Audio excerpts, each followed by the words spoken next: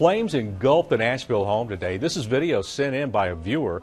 The house is on Edwin Place in North Asheville. Dozens of firefighters responded to get the flames under control. And News 13's Jerica Insco is there. She joins us live with our continuing coverage. Jerica.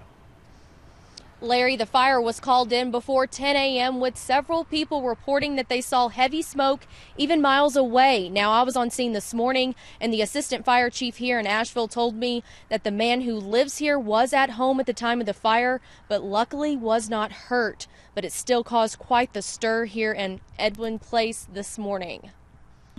Oh my God, the house across the street is on fire. Oh my God.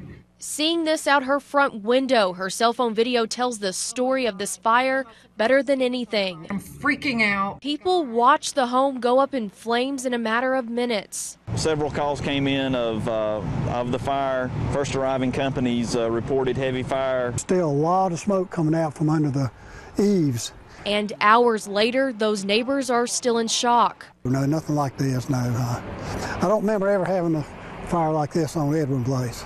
And you can take his word for it. Tom Tomlin has lived right next door his entire life, keeping a watchful eye on the neighborhood for years. Then I went out and looked out the window and saw the porch on fire, and it was blazing big time. Tomlin was one of the first to spot the fire that has heavily damaged this home that's a part of the Grove Park Historic District. The house I live in was built in 1922, and I think that house over there was probably about 23 or 1924 or something.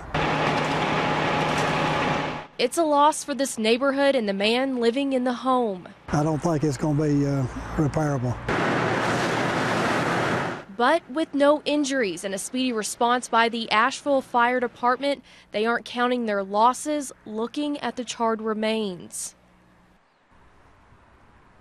As you can see, fire officials have already boarded up this burned home. Now, fire investigators were out here for a couple of hours after the scene cleared, trying to figure out what caused this fire, and right now, that is still not known. Reporting live in Asheville, Jerica Insco, News 13.